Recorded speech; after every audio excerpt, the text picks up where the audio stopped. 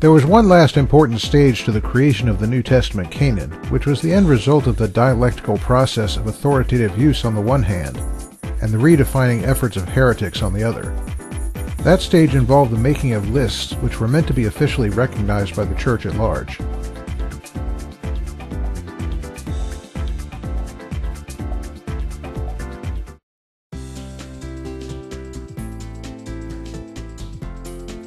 The first person to refer to something called the New Testament was this fellow, Origen.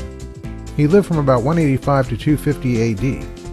Origen's New Testament collection consisted of the 4 Gospels, 13 letters of Paul, and Revelation.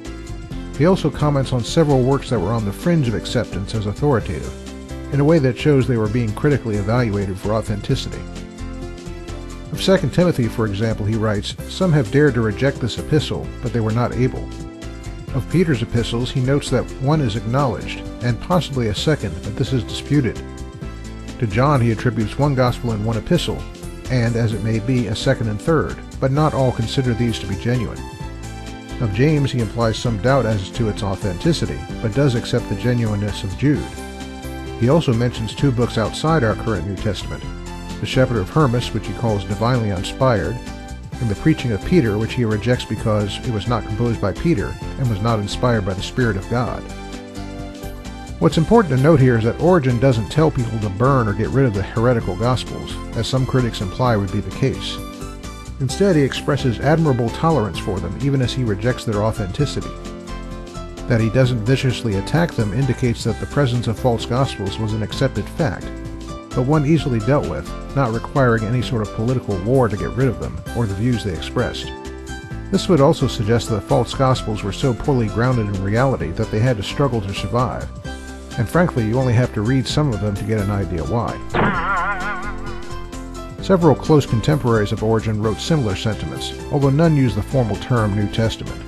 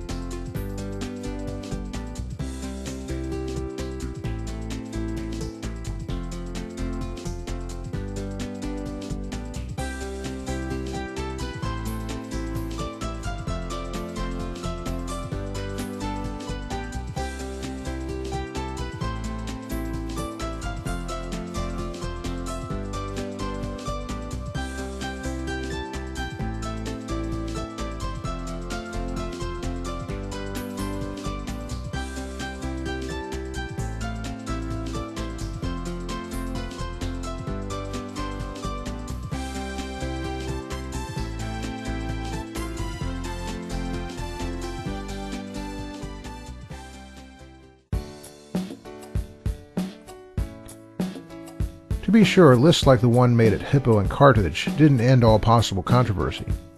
Over church history, various persons or groups have argued for inclusion of some favored book or books, or the exclusion of others. We also have some denominations with what could be called a Deuterocanon, books that are considered of less value than the canonical books, but are still important. Even so, that core of 27 has, as a whole, remained stable throughout the broad sweep of Christendom. In the final analysis, it's the burden of critics to argue, on the basis of individual books, why the Church's criteria or selection is in error. And if you want to argue the point, you'll have to do a lot better than, Hey, what about those songs by Elvis, huh? See you next time.